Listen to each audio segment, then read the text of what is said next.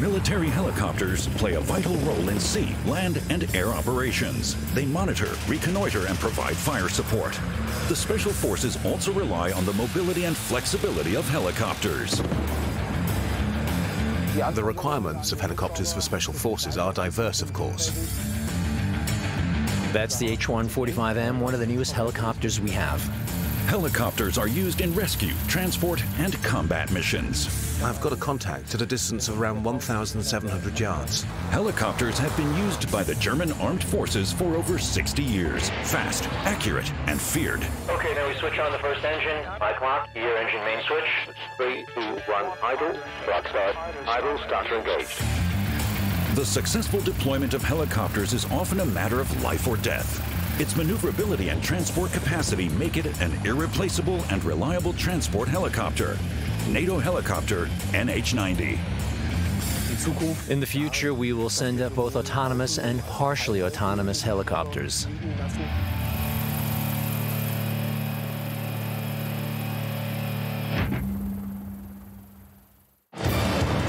Grafenwöhr in Bavaria. The pilots of 64 Helicopter Wing are practicing a medevac mission, a medical evacuation, together with Navy Special Forces and Army paratroopers.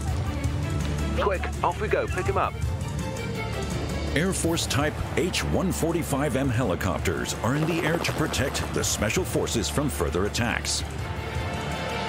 The Air Force is securing the mission area under combat conditions, while the wounded are stabilized and then transported to a provisional landing zone. Besides the 2 pilots, the crew includes at least 1 tactical operator. On a mission, he also acts as a door gunner and provides fire protection during an evacuation. This has to do with self-protection. We have the option of protecting the helicopter from outside the helicopter, particularly during the landing phase. For example, when we're landing in a combat zone to rescue a wounded soldier. The transport helicopters don't carry any weapons. Landing to pick up the wounded is the most critical part of the mission. The rescue helicopter offers an easy target for enemy fire, even if the landing zone is secured by other forces in the air and on the ground. The H-145M LUH SOF is fast and quiet.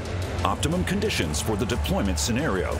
The agile aircraft is the preferred means of transport of Special Forces.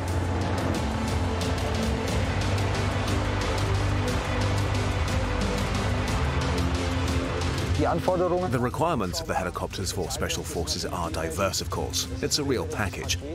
The aircraft has to be operational worldwide, irrespective of climatic conditions or the geographical location. Reliability plays a major role too, of course, also in terms of readiness. It has to be quick, we have to be deployable quickly to be able to transport personnel. But we also have to support the firefight from the air or help our comrades on the ground with reconnaissance. However, the LUH is actually an aircraft that's very reliable and genuinely fulfills its purpose. The light helicopter was introduced by the German Armed Forces for its Special Forces. 64 Helicopter Wing has a total of 15 aircraft.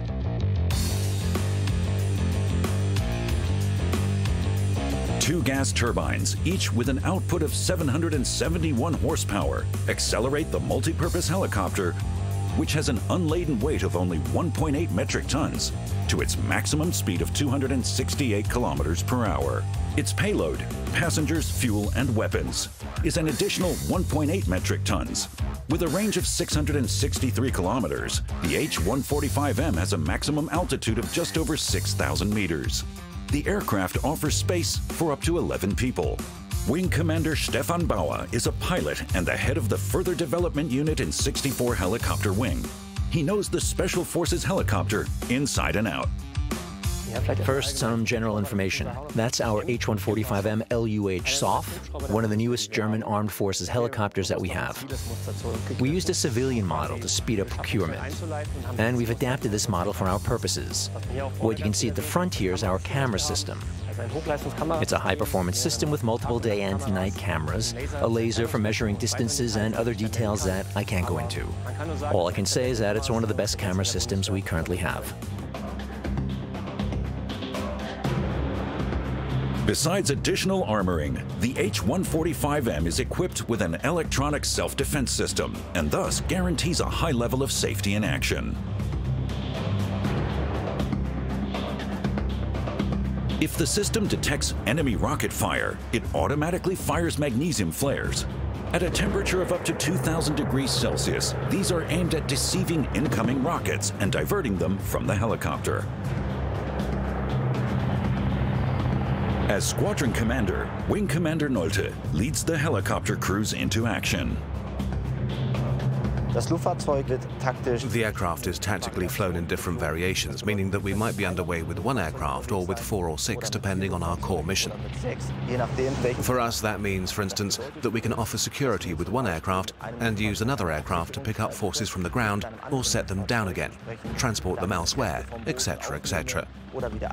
So we've got a hell of a lot of variation. The Special Forces helicopter can be armed with 2 MG6 miniguns. 2 tactical operators operate the 2 MGs. They each have a 180-degree field of vision in the target area and can therefore provide effective fire support from the air.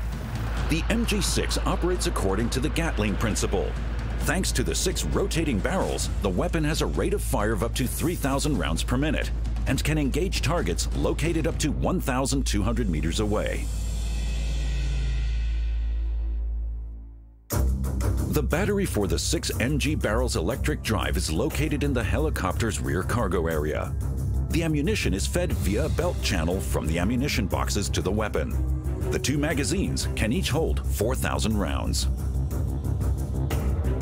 The H-145M has full night combat capabilities. Tracer ammunition that makes aiming easier is then always fired. Unlike using the gun sight for fire during the day, the TAC Op monitors the tracer rounds in the dark and uses them to aim his weapon at the respective target.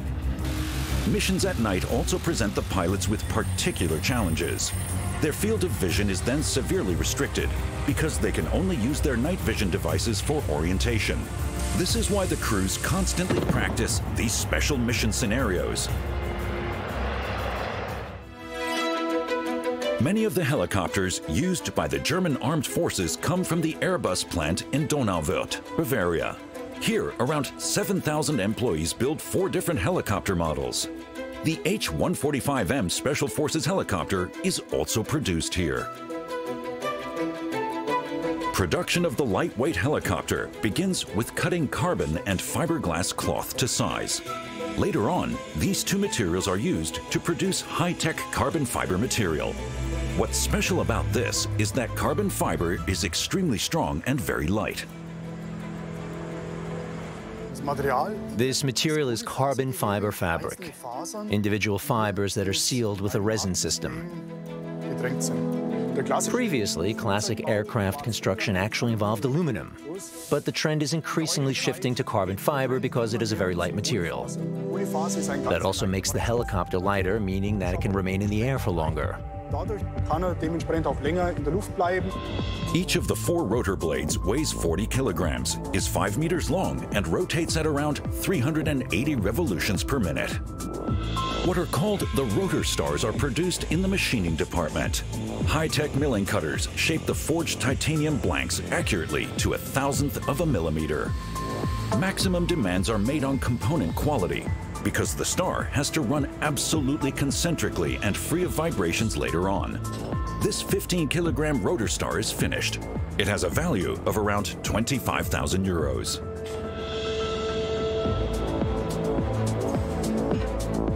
In the main component assembly shop, the cabin frame is riveted to the helicopter airframe. These connections are far more flexible than threaded connections or weld seams. Next door, 50 employees are installing the electrical cables. Several kilometers of cables are used in each aircraft.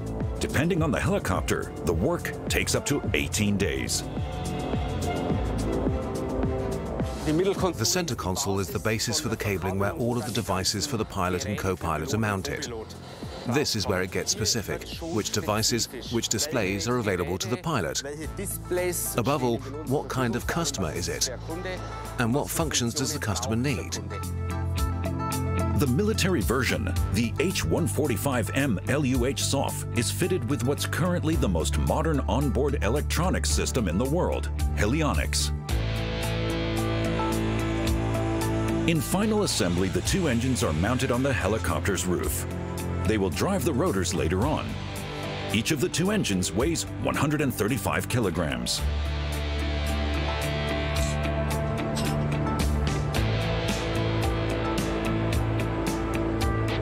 A heat-resistant carbon panel seals the drive. Now the helicopter's tail boom can be mounted.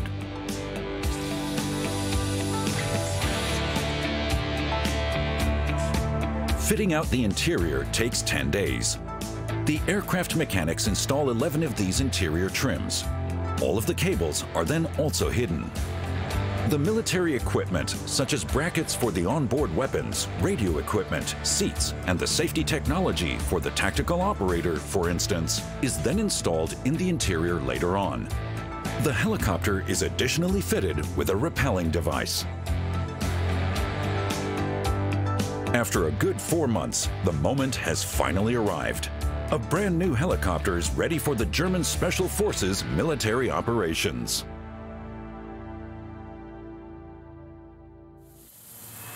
In the North Sea, the frigate Schleswig-Holstein is hunting submarines.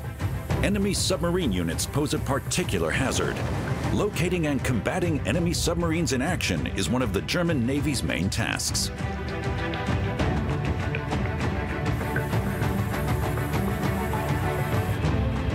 The Schleswig-Holstein uses its two shipboard Sea Lynx type helicopters to defend against submarines. One Lynx is used to locate the target, and the second aircraft engages it with its two torpedoes. Captain Lars Scheuer is one of the two pilots taking part in today's exercise. When we take off from the ship, we usually do so with so-called alert statuses. There's Alert 60, Alert 30, and Alert 10. The latter is the highest alert status. With that, we have to be in the air within 10 minutes. Thanks to their range and speed, the Sea Lynx shipboard helicopters significantly extend the German warship's action radius.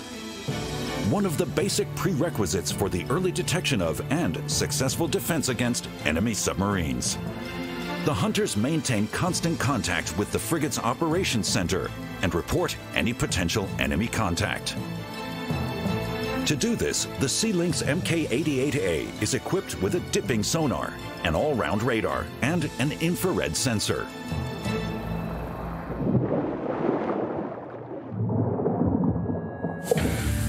The Sea Lynx crew consists of 3 soldiers: the pilot, the co-pilot, and an operator. The latter operates the sensitive and depth-adjustable sonar for underwater detection.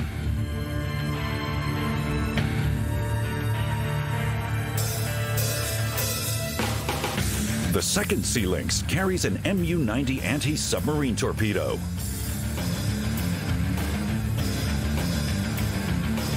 Guided by the frigate to the approximate target area, the helicopter now hovers over the probable contact and dips its sonar into the North Sea. While the pilots keep the Sea Lynx steady, the operator can use the sonar to search for noises, such as those caused by ships' propellers. The helicopter can also emit echo signals that are reflected by a potential target. The operator's ability to determine with his ears whether the sonar echo is really from a submarine is crucial to the success of the mission.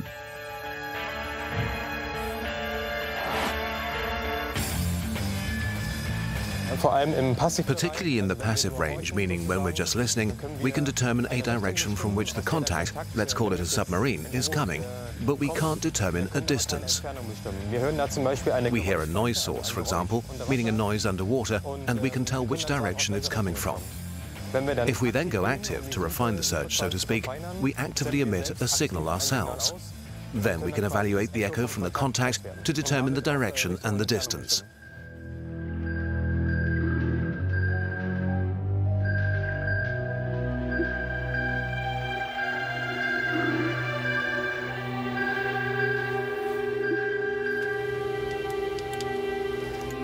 From sonar back to all. TAC operator. I've got a contact at a distance of around 1,700 yards, but I don't have a direction yet. The messages from the helicopter sonar operator are received by the so-called anti-submarine officer in the Schleswig-Holstein's operations center. He adds the data that the ship has collected with its maritime surveillance systems to the helicopter's search results. The second hunter lurking in the air receives this target data and then engages the opponent with its anti-submarine torpedo.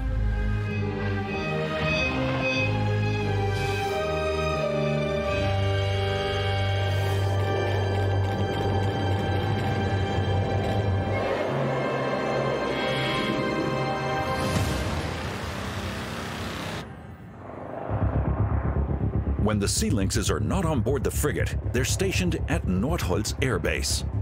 Naval Air Wing 5 is responsible for operating all of the German Navy's helicopters. Corvette Captain Lars Scheuer and his comrades start their working day early in the squadron. First, there's the morning briefing. As the helicopter operations officer, Lars Scheuer prepares his comrades' instructions. To do this, he collects all deployment data of relevance to the mission.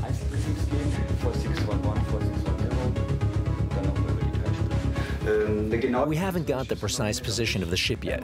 They're supposed to be somewhere in a northwesterly direction just off Helgoland, so not far from our firing area. Our firing area is marked up here, EDD41 Alpha, with the corresponding points, with the wind farm up here. That means for the firing itself, we'll be located somewhere in the southwestern corner. That also depends a bit on which ships will be underway there. We have to stick to our safety sectors, and we have to watch the weather, of course. The Sea Lynx Mk88A shipboard helicopter is an important part of the overall weapons system on the German Navy's frigates.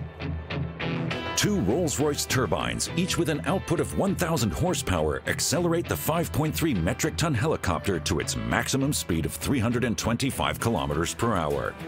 It has a range of 620 kilometers and a maximum operational altitude of 3,600 meters.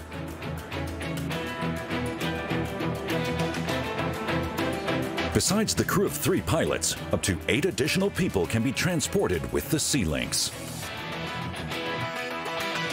The German Navy pilots have 22 Sea Lynx Mk88As at their disposal. After the briefing, the crews of the 2 mission helicopters proceed to the pre-flight checks on their aircraft.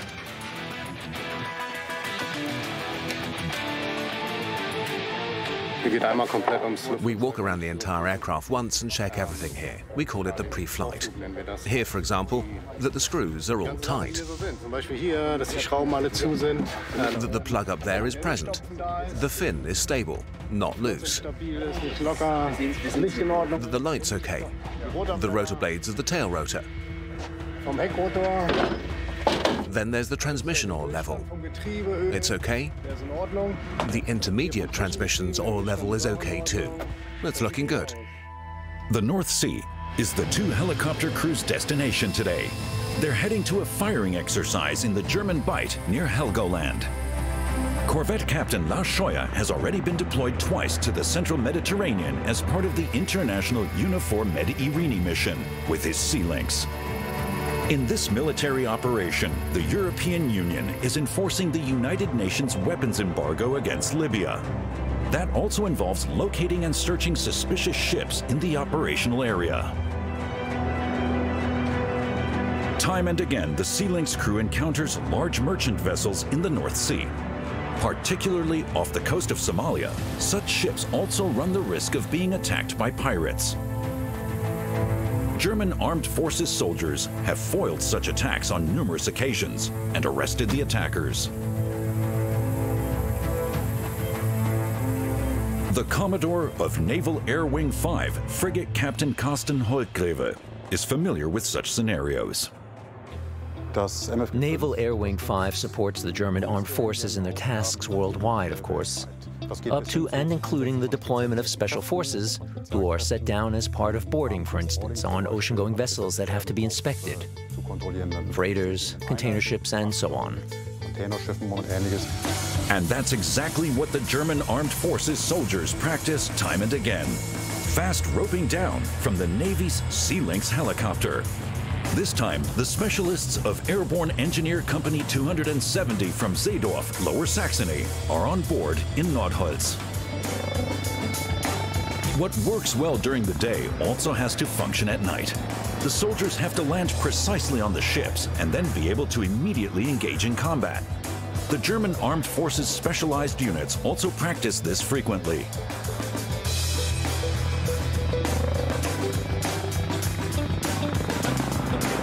Corvette Captain Lars Scheuer and his crew have now arrived in their exercise area in the German Bight.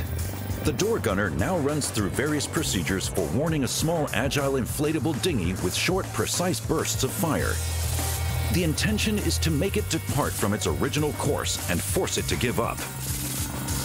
In an emergency, the presumed pirate boat will be specifically fired on with the M3M machine gun. Such maneuvers necessitate an experienced helicopter team and make particularly high demands on the pilot. He has to keep the helicopter steady and stable and fly the door gunner as close to the target as possible while remaining out of range of enemy fire if he can. That requires good training and lots of experience.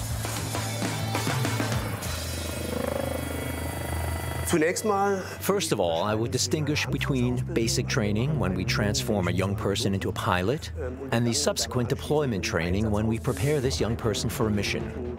The objective of that is slightly different. While the first phase of the training is focused on a young pilot being able to operate the helicopter in their sleep, the second phase is aimed at actually using the helicopter and ultimately delivering its combat value as well as possible where it's needed to the land forces that are being supported. And that means that we constantly have to shift the focus during the training. But the goal of the training as a whole, of course, is to have a deployable crew that can rely on one another and are so familiar with each operation that they can carry it out. When you wake them in the middle of the night and need something done, the operations have to be ingrained.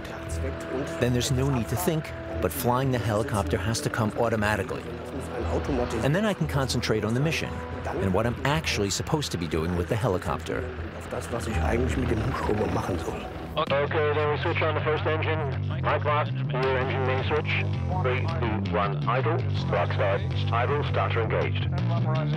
Rotor turning. Bückeburg in Lower Saxony. Lieutenant Daniel Höser and his trainee pilot, Sebastian Adam, are about to start today's training flight. 206, yeah, line up lane Bravo, wind 360 degrees for knots. Exactly. 206, attacking out lane Bravo direct. Okay, takeoff check. All future German Armed Forces helicopter pilots complete their basic flight training in the EC-135 training helicopter. Trainee pilot Lieutenant Sebastian Adam has already successfully completed his theoretical and initial training on the simulator.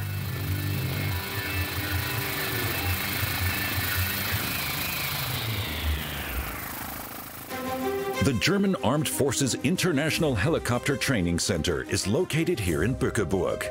It's the central training facility for the Army, Air Force, and Navy, as well as for international training participants. Here, the trainee pilots not only learn how to operate a helicopter according to visual flight rules, but can also qualify for instrument flying and what's called sensor flying during low-level night flying. 2 turbomecha engines, each with 643 horsepower, give the EC-135 a maximum speed of 260 kilometers per hour. The 2.8-ton helicopter has a range of 625 kilometers. Its maximum operational altitude is 6,000 meters. Besides the 2-person crew, the helicopter has space for up to 3 passengers. The EC-135 is one of the world's most popular helicopters for military flight training. It's also used in civil air rescue and by police forces. The helicopter has a glass cockpit equipped with modern instruments, similar to that of the Tiger attack helicopter, the CH-53GA, and the NH-90. High numbers of all 3 helicopter types are used by the German Armed Forces. The preparation for a so-called navigation flight is another important element of the pilot training. For this, trainee pilot Lieutenant Sebastian Adam has been given a specific flight assignment in advance. The destination of today's training flight is a German Armed Forces airfield around 50 kilometers away.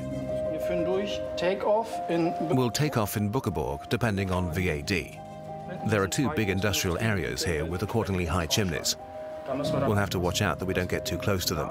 Okay. Temperature 20 degrees, all safe. Flight feasible? Flight feasible. Suitability as an officer is the basic requirement for training as a pilot in the German Armed Forces. The subsequent basic helicopter pilot training takes around 17 months. This is followed by continuation training on the weapons system that is assigned. Depending on service and helicopter type, the status of mission pilot is achieved after roughly 3 to 4 years. The two pilots are now proceeding to a German Armed Forces outside landing site in Sulingen, where the trainee pilot is to practice landing his helicopter quickly but precisely. Such maneuvers are important because time is a risk factor in critical situations. No matter whether in freeing hostages or in an armed conflict, the faster the helicopter can set soldiers down and fly off, the lower the risk of it being shot down. Good, good. Okay, left side's looking good. Okay, turning left now.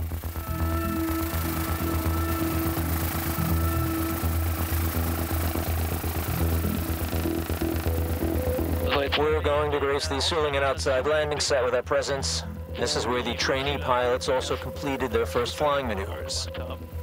It's great for flying circuits here as well as practicing taking off, landing, hovering, and everything that's important. Isn't it? 500 feet, 65 knots. Space is right.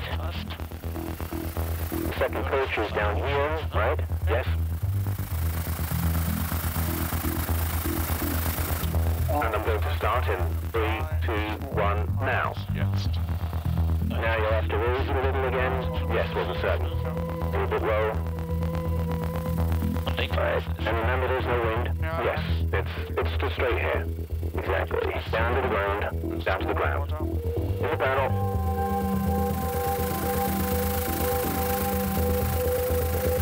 Contact. Aircraft stationary.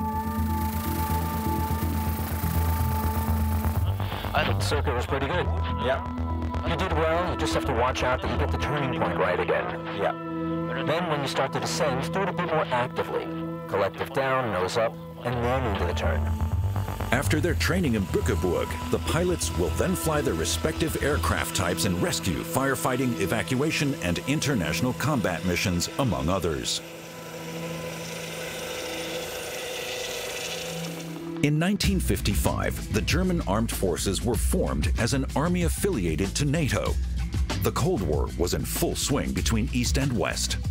In 1957, the German Armed Forces put their first helicopters into service. The Alouette II was particularly popular in the Army. Its tasks: training, reconnaissance, and transport. The light helicopter was one of the first series-produced helicopters powered by a gas turbine and remained in use by the German Armed Forces until 2008. The Bell UH-1D, nicknamed the Huey, was introduced in the Army and Air Force in 1967. A major order for the aviation industry in the Federal Republic. Licensed production of the new German Armed Forces helicopter, the Bell UH-1D, has been in full swing now for several weeks.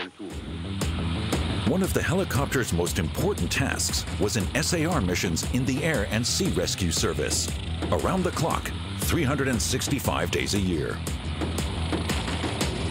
SAR is the keyword, search and rescue. The Bell UH-1D and its crew en route to the mountains from Landsberg. In SAR missions, time doesn't just cost money, but much more, perhaps somebody's life. The lifesavers of the Mountain Rescue Service are picked up quick as a flash and set down again just a few minutes later at the foot of the sheer slope. Produced under license by Dornier for the German Armed Forces, the legendary helicopter developed an output of 1,400 horsepower. After half a century, the Huey was then put into its well-deserved retirement on April 12, 2021. The Sikorsky H-34G was also used in life-saving SAR missions. Put into service back in 1957 in the recently established German Armed Forces, the helicopter had space for 18 passengers or 12 stretchers. The H-34G also flew with Naval Air Wing 5 from 1963 to 1975. Naval Air Wing 5 in Kiel-Holtenau is specialized in SAR missions. It stands ready day and night with its satellite stations on the North Sea islands of Borkum and Sylt. The Bo 105P, which entered service as the PAH-1 anti-tank helicopter in 1979, was a product of the Cold War. It was intended to effectively engage the Warsaw Pact's tank divisions, which were far superior to those of NATO in terms of their numbers. And that's the aim of the exercise. Sometimes just centimeters above the ground, the PAH creeps up, climbs briefly, targets an enemy tank and fires a rocket. 3, 2, 1, fire.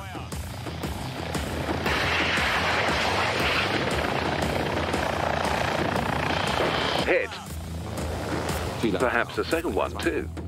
And then quickly changes its position so that the enemy can't tell where the attack came from. The Bo 105M, an aircraft with numerous possible variations and uses. The indispensable B for the Army. During the Cold War, of course, one of our focuses was to defend our country as well as possible against potential opponents. And it was important, for example, to establish airborne anti-tank capabilities and to put them into practice and further develop them. But the transport tasks were at least equally as important because the ground troops need flexibility, speed, and options for quickly shifting their focus. The Sikorsky CH-53 was also put into service in the 70s. Now the Army has its own jumbo too, the CH-53G, the elephant among the West's airborne cargo carriers. Because no other helicopter can carry as much as quickly as the newcomer. It's older, but smaller brothers in the troop, such as the Alouette or the Bell UH-1D, have been noticing that in recent months. It is displacing, replacing, or supplementing them. The CH-53 was used by the German Armed Forces to transport personnel and material and for special military tasks. When we refused to believe, the Army pilots in Buckeburg went to great pains to convince us. 38 fully equipped soldiers can be accommodated quickly and comfortably in the new Sikorsky. A total of 112 CH-53 type helicopters were purchased by the German Armed Forces. Deployed there since 1975, 4 different model series of the aircraft were used as medium transport helicopters. Today's German armed forces are intensively focused on international missions within NATO regiments. Following experience gained in initial multinational missions abroad, the combat value of 20 helicopters was enhanced to create the CH-53 GS variant up to 2002. GS stands for German Special. They're armored, equipped with machine guns, and fitted with electronic warfare systems. They also have night and low-level flying capabilities. The GA variant is also new. This abbreviation stands for German Advanced.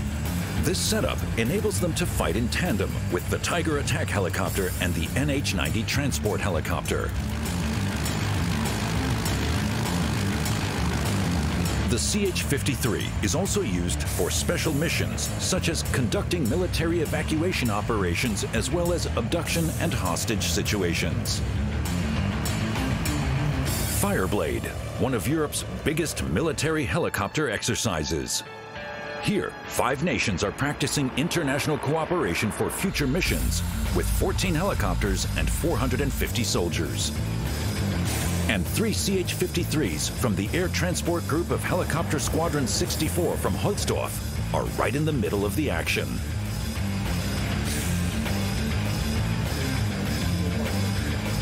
Joint firing, landing, and medevac missions are practiced. All scenarios that await the various nations' armed forces on their international deployments. Besides personnel repatriation, the helicopter crews practice setting down and picking up special forces intensively. This This also includes training over desert floors, a rather difficult undertaking. Here, the CH-53 crews have to anticipate tricky brownout situations, in which masses of fine desert sand are swirled up by the main rotor without losing their bearings. The 64 Helicopter Wing Air Transport Group is stationed at Holzdorf Air Base. The training for pilots is carried out here at this site. 4 door gunners and 4 technical personnel, of course. Together, they then serve as part of a crew here on board the CH-53, the biggest transport helicopter in the German armed forces. We essentially provide young pilots and young crew members with further training here, from more theoretical to practical flight training. It all starts with what's called a type rating, meaning that you're familiarized with the weapons system and then undertake tactical training later on. The CH-53 medium transport helicopter has been used for over 40 years by the German armed forces for transporting personnel and material. Small military vehicles can also be loaded in the CH-53's cargo bay via a rear ramp. 2 engines, each delivering 4,330 horsepower, enable a maximum speed of 295 kilometers per hour. The CH-53 has a range of 625 kilometers. Weighing up to 19,050 kilograms, the helicopter can reach a maximum operational altitude of 2,750 meters. Besides the 4-man crew, the cargo bay can accommodate up to 36 people. Loud engine noises announce its arrival. A CH-53 is approaching Holzdorf. The giant transport helicopter is very popular and well-liked among German armed forces soldiers, despite being rather old. Its powerful engines, its extremely robust design, and by no means least, its highly specialized pilots, ground engineers, and mechanics make the CH-53 a reliable combat and transport aircraft. Sergeant First Class Tom Langer is co-responsible for the trouble-free deployment of the helicopter. The technical service is responsible for ensuring the aircraft's flight safety, so that pilots can take off, carry out their flight orders, and land again safely. We're also responsible for carrying out the pre-flight and post-flight inspections, as well as both non-plannable and plannable inspections, and the flight inspection services. The effort needed to maintain the aging aircraft is enormous. Although the CH-53 has had numerous electronic and mechanical upgrades in recent years, the 64 helicopter wing mechanics and ground engineers have to put in maximum performance each and every day to keep the squadron's airborne trucks operational. We check the engines for leaks to make sure that fuel or oil isn't escaping anywhere, and also the sensitive engine control system components to make sure that no fuel or other fluids are leaking. Missions in Afghanistan for 18 years have left their mark on the aircraft. The technology on the numerous CH-53s wore out quickly. Flight safety is always the top priority for the ground engineers. Before and after every flight, we check that the emergency lowering system for the landing gear is still intact, that it hasn't triggered, and also that everything's fastened properly, and that there are no loose fasteners anywhere, or leaks. However, it's not yet certain when a modern digitalized helicopter with the latest communications and data transmission systems will be introduced in the German armed forces. The service life of the CH-53 fleet in the German armed forces is planned to continue into the 2030s.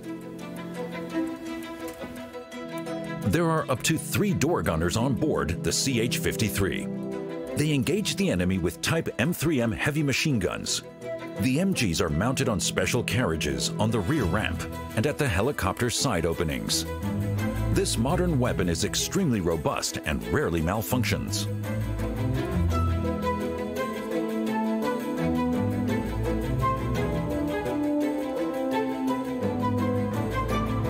At the end of the day, it's important that all of the aircraft are ready and safe to fly.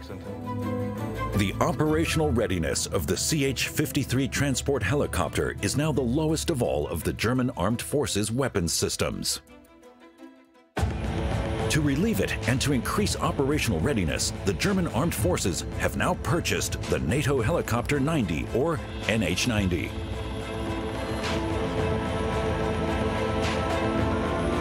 At present, the German Army has 82 and the Navy 18 NH90s in their fleet. The Army essentially uses the new helicopter for tactical transport missions, but it's also deployed in an armed escort role.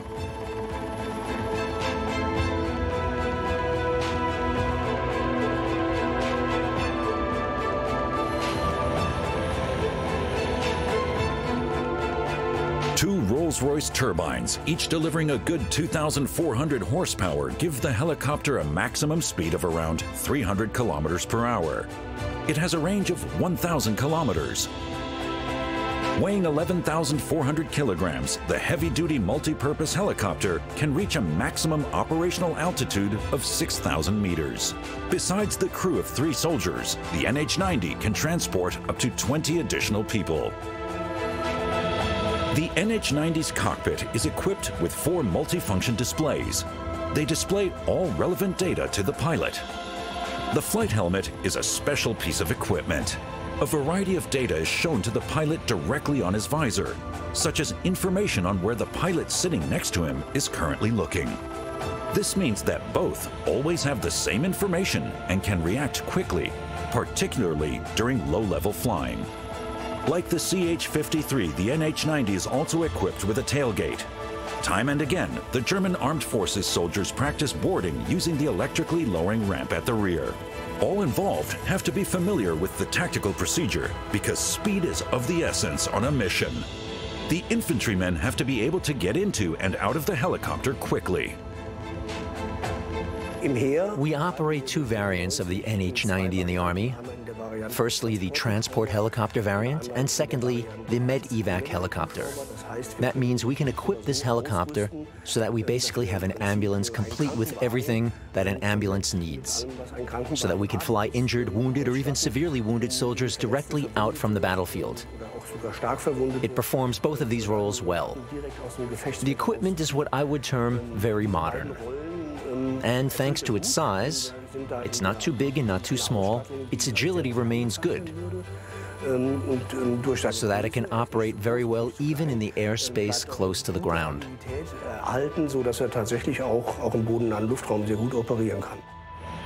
The NH90 is a high-tech helicopter. All of its systems are digitally controlled and monitored. The military helicopter has a special dust filter system for its engine and a powerful radio antenna along the entire left side of the cabin. This enables communication over extremely long distances. The aircraft is therefore designed for international missions and difficult terrain from the ground up. The pilot's control commands are transferred using a fly-by-wire system to the flight computer, and from there to a control computer. For safety purposes, the systems offer up to 4-fold redundancy.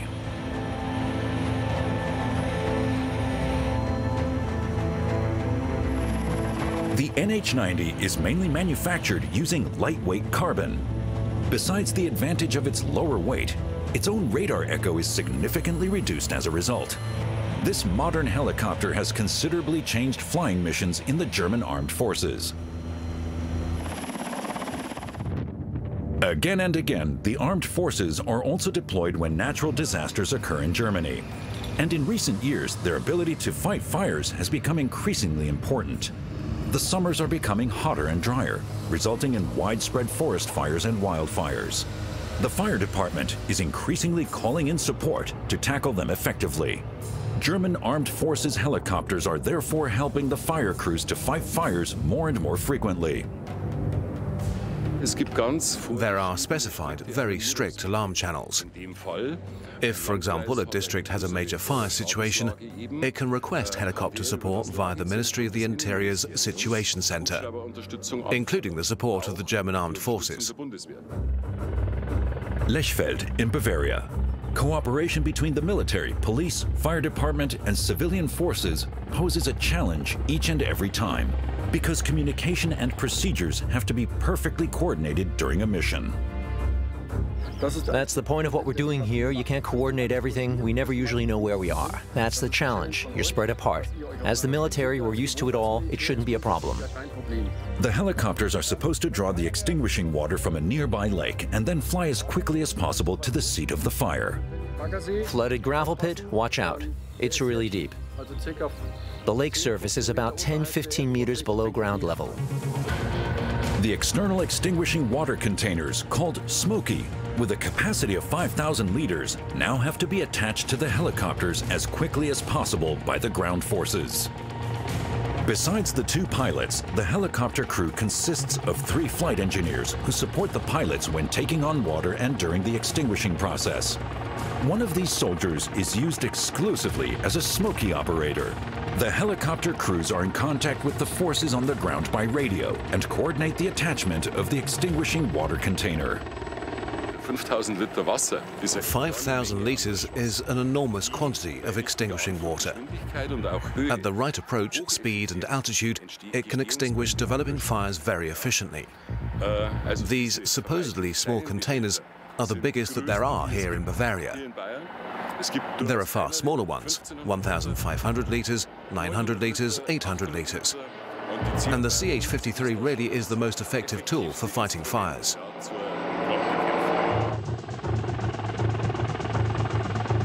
The helicopters now fly off towards the flooded gravel pit with the Smoky under their fuselage. The container has a bottom valve that can be opened and closed from the helicopter by the operator. The CH-53 crew in the air has to work together perfectly to ensure that the water is picked up successfully and without an accident.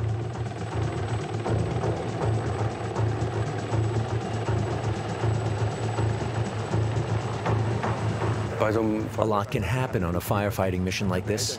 The container can get caught in branches at the bottom of the lake when we're scooping up the water, of course. Branches can get into the valve so that we can't close the container. Then we have to return to the landing site again. A branch can get caught on the control cable somewhere in the water, and then I can't open the container any longer. I have 5,000 liters of water attached to the helicopter, and I can't get rid of it. I have to set the full container down somewhere. It's also a critical point when a helicopter reaches its performance limit, of course. With temperatures like today, of course it can also happen that the helicopter has a technical problem and then has to jettison this container intentionally. We do that in an area where nobody's around. Things like that and what's to be done in such cases are discussed in briefings prior to the start of the mission. And then there are areas where we jettison such things so that nobody is harmed. The Smoky is filled with 5,000 liters of extinguishing water, an enormous external load that's now pulling on the helicopter. The pilots have to factor that in precisely in advance and fly with far less fuel than usual so that the CH-53's engines aren't overloaded. The forest fire is simulated with burning containers by the local fire department. The pilots are highly concentrated. They have to keep a watchful eye on the terrain so that they don't fly too high or too low. Now, the Smoky operator has to open the water container's bottom valve via an electronic control signal. The time window is extremely short because the CH-53 has flown over the seat of the fire in a matter of seconds. The success or failure of the mission depends on these few seconds.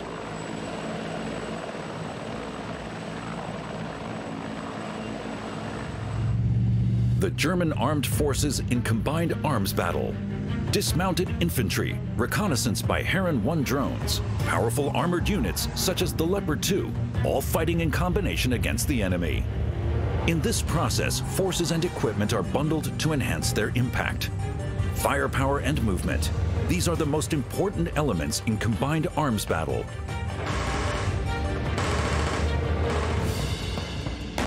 If we don't practice how we fight, maybe we shouldn't fight, because then we might be caught off guard by things that we don't want to catch us off guard. That means it's also important for the helicopter pilot and the helicopter crew to practice with the ground troops, and that they practice exactly how the ground troops fight so that they can provide them with the best possible support. Anything else would be nonsensical. The Tigers of Combat Helicopter Regiment 36 from Fritzlar are also taking part. The Tiger is one of the most modern attack helicopters in the world. It engages enemy targets in the air and on the ground at low level. supports friendly forces, and has battlefield reconnaissance capability. The Tiger can be equipped with a mix of weapons consisting of Hot 3 guided anti-tank missiles, PARS 3LR guided missiles, unguided 70mm rockets, a heavy 12.7mm machine gun, and Stinger missiles.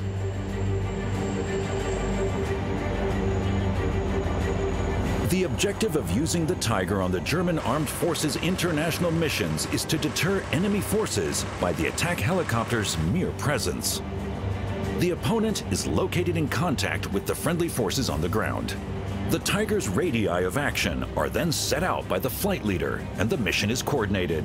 In the event that weapons are used, the enemy forces are then specifically engaged by the Tiger.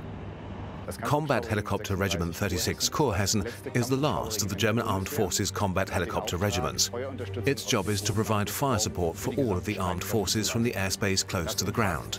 That includes defending against tanks from the air, engaging high-value targets, either independently or as support, escorting air transport operations, clearing landing zones, and wide-ranging surveillance and reconnaissance on the flanks of friendly forces. Colonel Schmuck is an experienced pilot and is familiar with the ins and outs of the Tiger. The attack helicopter proved particularly valuable on deployment in Afghanistan and Mali. Following these international missions, Colonel Schmuck now faces the important task of gearing the regiment and his Tigers up for territorial and alliance defense. To accomplish this, Combat Helicopter Regiment 36 has a hard-hitting and ultra-modern weapons system in the form of the Tiger. Two powerful engines, each with around 1,200 horsepower, give the helicopter a maximum speed of 268 kilometers per hour. It has a range of 671 kilometers. Weighing up to 6.1 tons, the helicopter has a maximum operational altitude of 4,000 meters. The crew consists of a pilot and a gunner. The special feature of the Tiger attack helicopter is its mast-mounted sight with cameras and a laser rangefinder. This gives it an advantage over its opponent in that it can remain completely undercover while monitoring the battlefield and identifying targets. To protect its crew, the airframe is additionally protected with composite armor. The so-called ERA tiles are bolted on and are intended to offer the most effective ballistic protection possible against various forms of attack. The Tiger's fuselage is particularly slender and therefore has a very low radar signature. Thanks to the latest night vision and thermal imaging equipment, the attack helicopter is able to both fly and engage in combat at night. This is an important military prerequisite, because only troops who can fight at night are 100% operational. The Tiger's crew consists of 2 soldiers, the pilot and the weapons system officer. What's special about the Tiger is that it's the only helicopter where the crew sits behind one another, so we can't look one another in the eye and engage in nonverbal communication. Everything has to happen based on trust and talking. And flying a Tiger is pure passion, particularly at low level, just above obstacles in forests. It's a real challenge, but a lot of fun at the same time. The production of the Tiger is a joint European project. The front fuselage with the cockpit, the rotor blades, and the rotor hub are manufactured at the Airbus Helicopters plant in Donauwörth, near Augsburg. Other parts of the attack helicopter are produced in France and Spain. Final assembly of the German version of the Tiger then takes place in Donauwörth. The Tiger's airframe consists largely of modern composite materials. The parts are bonded together layer by layer using prefabricated fiber sheets. A very laborious and time-consuming production method, but well worthwhile compared to using metal.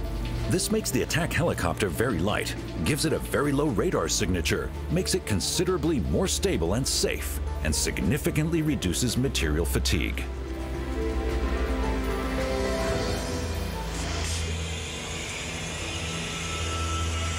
Once the components have been laminated, they're cured in a gigantic oven at high pressure and high temperature.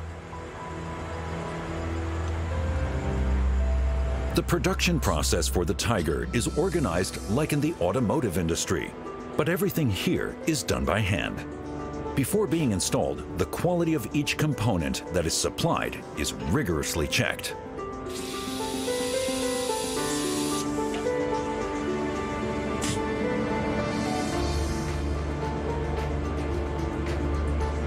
Once all of the electronic systems have been installed, the cabling, with a total length of 30 kilometers, is dealt with. Work is now also being carried out on a new Tiger generation. The airframe is to be kept the same, but the complex electronic components for the avionics and weapons systems will be completely reconfigured. Close cooperation between France, Spain, and Germany has again been agreed on for this endeavor. As with the current Tiger, the prefabricated parts will be delivered to Donauwörth and finally assembled here to form the finished attack helicopter. The most complex part of production is when the dynamic components are fitted, the electrical system is switched on and tested for the first time, and the functions of all systems are checked. Dynamic parts refer to the main and the tail rotor blades, for example, or the transmission, the link between the engine and the rotor system. It's manufactured from titanium alloys and has to be able to run in dry conditions for up to 30 minutes in the event of oil loss. 2 twin-shaft engines power the attack helicopter. Both engines are also made of titanium and therefore only weigh around 170 kilograms each. Once the Tiger has been completed, it's really put through its paces by the in-house pilots before being delivered. In total, the production of the Tiger takes roughly 6 months. It takes 20,000 hours of work to build a Tiger like this one here. It takes around 17,000 drawing parts, 30 kilometers of cables, and with all bolts and rivets, around 120,000 parts before it can fly. And that comes with a hefty price tag.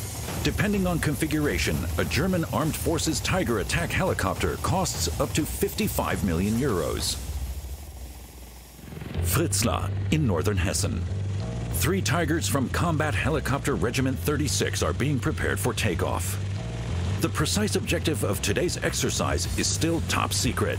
The pilots are only given their orders shortly before takeoff. An important deployment scenario is going to be practiced today on a small field concealed between forests in Hessen. The helicopters are supposed to resupply at a so-called FARP, a secret forward arming and refueling point in the combat zone. That means refueling and taking on new ammunition under field conditions. The FARP, or Forward Arming and Refueling Point, is the logistical Achilles heel of any Tiger operation. Just imagine, the flight is providing a battalion or a brigade with anti-tank support from the air. It's fired its ammunition and instead of returning to an FOB, it's quickly rearmed and refueled at this FARP so it can immediately continue to provide support again. The range of the Special Forces or attack helicopters is often insufficient for longer operations in the combat zone. To avoid having to fly back to the actual base, the Forward Operating Base or FOB, the aircraft are refueled and rearmed at these improvised forward arming and refueling points. This is a standard NATO procedure and has to be practiced regularly. Resupply takes a maximum of 30 minutes, after which the aircraft take off again fully combat ready. The FARP is highly mobile and relocates to a new site immediately after resupplying. This is intended to effectively prevent possible discovery and destruction by the enemy. If possible, the FARP is supported by having other helicopters such as the CH-53 transport ammunition and fuel. Naturally, the FARP itself is a high-value target for a potential enemy because then he can prevent the attack helicopters from operating since they're no longer supplied. Accordingly, we have to make sure that the FARP remains hidden or concealed for as long as possible so we can unexpectedly resupply the helicopters just in time, and then disappear again after resupplying them. The time spent on the ground by the Tigers is kept as short as possible because the next helicopters are already waiting to be resupplied. The helicopters fly in and out like in a Formula One pit stop.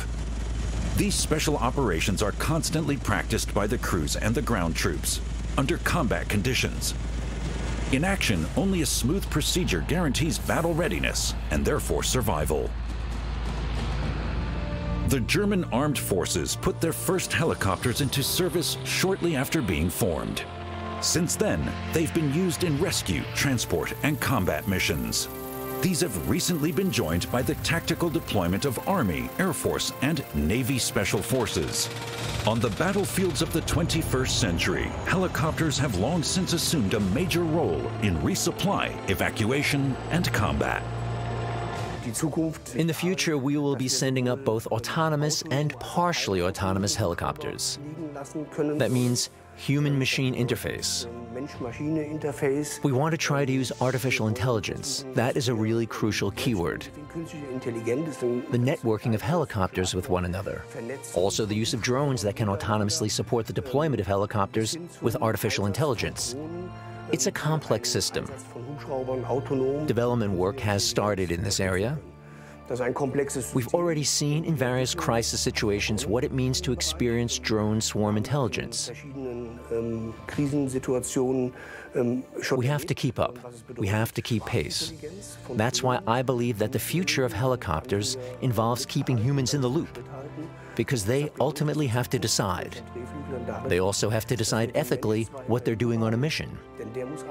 But then, have as many unmanned support options as possible around these people in their aircraft in order to protect and support them. In seinem Fluggerät dann herum haben, ihn zu schützen und zu unterstützen.